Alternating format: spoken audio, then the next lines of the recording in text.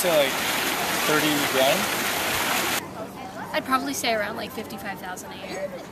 Maybe 45 to 50. 60,000. I guess I would say, can I give a range? Okay, I would say anywhere between 20 and 35,000. That's a really big range though, so I can give a smaller range. 51,000? Are you serious? I'm actually surprised.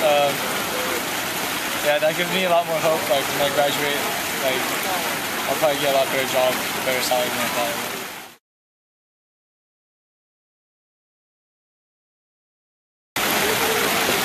Maybe like 70 grand, maybe 75 grand. Probably around like 73,000 then. Well, I would say like 70 to 80,000. 100,000. I would guess maybe 75. I guess since 50. I would say like 70.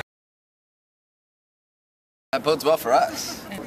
Well, it's good to know that like eventual like mid-career like progressing that it'll be around like double your starting salary, which is a comfort. I mean, I'm not too shocked by like the starting one because I know like 52,000 that's like basic entry level. Like you're making about like 20 bucks an hour like temping or something. So not really shocked, not really like amazed. If Berkeley's 6, you have to look, like, it compares to other schools. Like, you're looking at top 5, top 4 are, like, mining schools, career-specific schools, but UC Berkeley's, like, a liberal arts. Like, a lot of the students are in LNS. They're not going to be going right into a specific career. They're not going to get high-paid jobs right off the end. That doesn't, like, you have to look at the department. Like, if you're looking at, like, comp sci or whatever, and if those are the samples from comp sci, then maybe. I mean, if it's a representative of the school as a whole, I don't think so.